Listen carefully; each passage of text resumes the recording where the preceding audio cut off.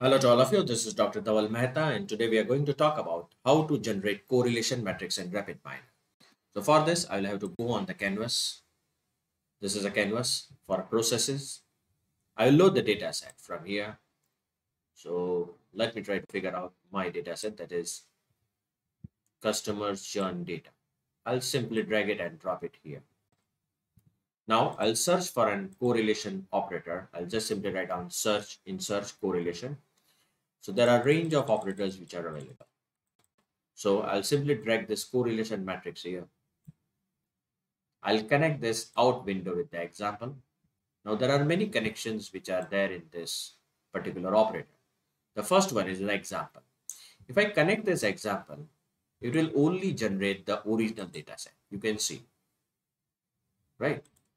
But if I want to get the output, there is a second node which is here and it is saying that it is a correlation matrix node. So when I'll connect this, you can see it generates the correlation between different variables. I again go back. Now say for example, this is a very small process which you have made and you want to use it for another data set also. So how to save processes? I'll go in File, Save Process As, Local Repository.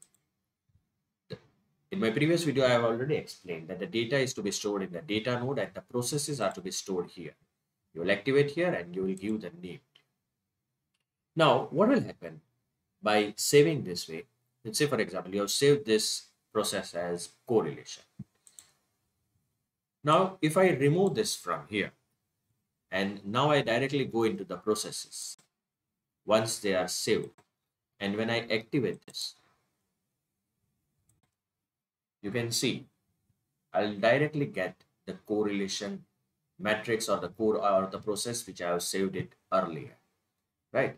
This is another example, but I'm trying to say that if you have saved something here, the process will be loaded directly from this tab. For more videos on Rapidminer, kindly subscribe to my channel. You can follow me on LinkedIn and Twitter. Thank you.